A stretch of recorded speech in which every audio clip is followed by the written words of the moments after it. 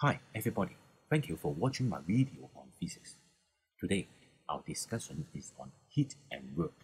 In the previous video, you have already learned about heat.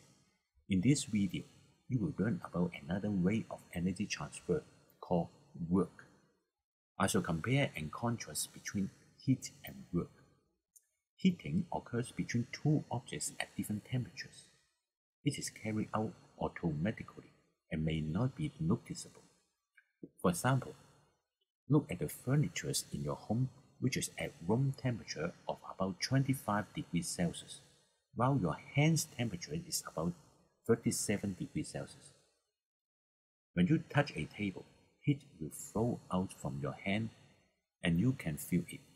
We say that you are heating the table, increasing its internal energy. Besides heating, you can also increase the internal energy of the table by rubbing on it. Now, try to press hard on a table with your finger and rub on the tabletop slowly until it feels warm. Both your finger and the table are warmed up, and therefore their internal energy have increased. This energy transfer involves a motion and is called doing work. The energy transfer is called work done or simply work. Work has a unit of joule. For example, if the total increase in internal energy of your finger and the table is 10 joule, then your work done on the table is 10 joule. Unlike heating, which is the form in which the same form of energy is transferred between objects, work is the energy transformed from one form to another. For example, from mechanical energy into internal energy. This often involves a motion.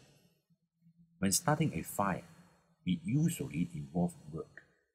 When you ignite a match, you apply a force to move the match over the sandpaper through a distance. Here, work becomes internal energy, increasing the temperature of the match and cause ignition. Another example is the fire starter. When the metal blade is rubbed quickly against the metal rock, spark will be produced. Can you describe the energy change here? In summary, you have learned two ways of energy transfer, heating and doing work. Their units are in joule. It is important to note that heat and work are not a form of energy because they represent change in energy only. Work is the energy transformed involving a force that moves through a distance.